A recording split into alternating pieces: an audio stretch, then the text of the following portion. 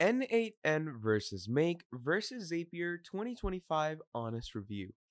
In this video, what we're going to be doing is we're going to be talking about three of the greatest automation softwares that are out there that help you with your workflow automation, and we're going to be talking about which one of these are better than each other.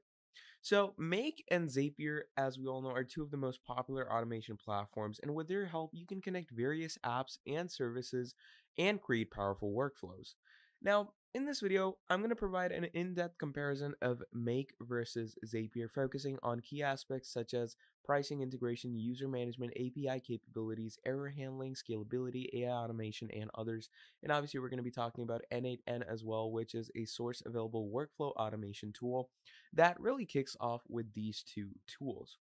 Now, although Make Zapier offers similar functionality, there are distinct differences that may make one of these three better suited to your needs than the other. Now, Zapier is a good starting point for non-tech users who are exploring automation. Make is more robust for building advanced scenarios for yourself, and N8N is even more advanced for the people who are more developed in code, IT, and more. Now, first of all, let's talk about the key concepts. So, when it comes to the pricings, N8N charges only per workflow execution. So if you come over to its pricing, you can see that it does have plans, but for each workflow execution you have, it's going to price you for that.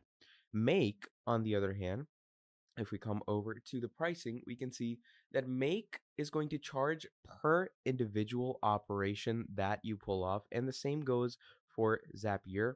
So, you can check these pricings out on their very own website if you want to. We have free professional team and enterprise plan for Zapier as well. So I'd say Make and Zapier have similar pricings, and N8N is slightly different. Then you also get pre-built connectors for all three of these. So Make has around 1500 plus pre-built connectors, Zapier has 6000 plus, and N8N offers 1000 plus, which require additional credential setups. Now, all three platforms allow you to make custom requests, but N8N has a much easier way to do this for yourself. So compared to Zapier, Make is going to have more robust error handling, collaboration, and user management features, especially on higher tier plans. N8N, on the other hand, supports basic team management on paid tiers and extended functionality on the enterprise plan. Make is more suited for complex workflows and high data volumes. Zapier is much easier to expand but has limitations in customization and handling complex workflows. And N8N has unique nodes for data transformations and allows the creation of highly flexible workflows with multiple triggers. Now, when it comes to the coding part of it, both Make and Zapier impose significantly limited custom scripting, while N8N could be much more attractive to the developers.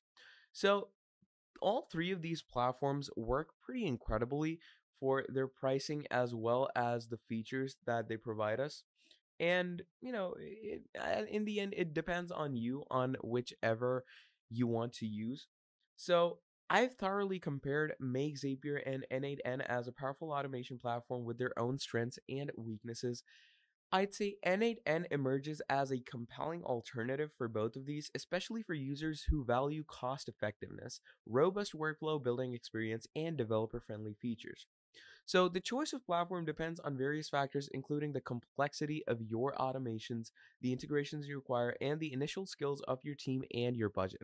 So, according to that, do go ahead and give it some thought, give it some idea on whichever you want to go with, and obviously according to that, that will be your platform. So that's pretty much all there is for me. Now, if you enjoyed this video, drop down a like, subscribe to the channel, and I'm going to be seeing all of you in the very next video. Have a great and amazing day. I'll see you next time. Goodbye.